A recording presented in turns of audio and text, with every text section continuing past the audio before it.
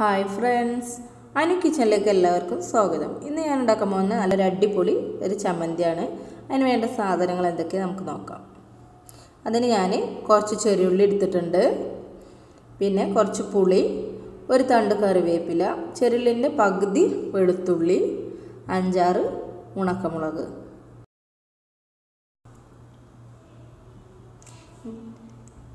ഇനി ഞാനൊരു പാൻ അടുപ്പിൽ വെച്ച് ചൂടാക്കി എടുക്കുകയാണ്.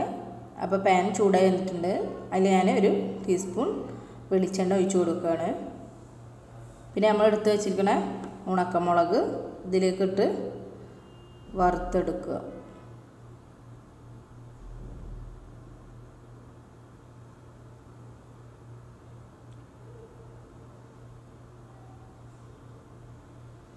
അപ്പോൾ നമ്മൾ മുളക് ആയിട്ടുണ്ട്. ഇതിന് പാനിൽ നിന്ന് മാറ്റി കൊടുക്കുക.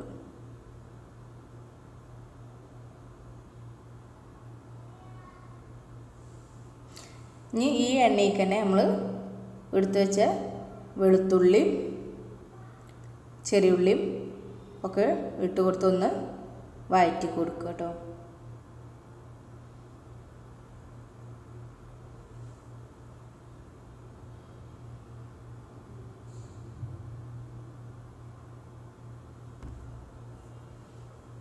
ഇതൊന്ന് ചെറുതായിട്ടൊന്ന് കളറ് മാറിയാൽ മതി.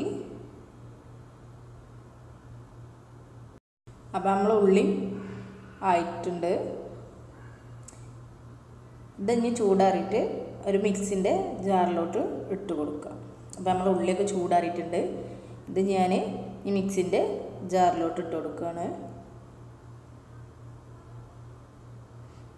പിന്നെ നമ്മൾ ആദ്യം വറുത്ത് വെച്ച ഉണക്കമുളകും ഇട്ട് കൊടുക്കുക. പിന്നെ പുളിയും,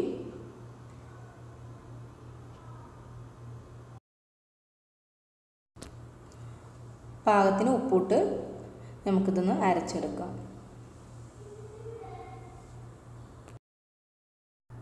നമ്മൾ അരച്ചെടുത്തിട്ടുണ്ട്.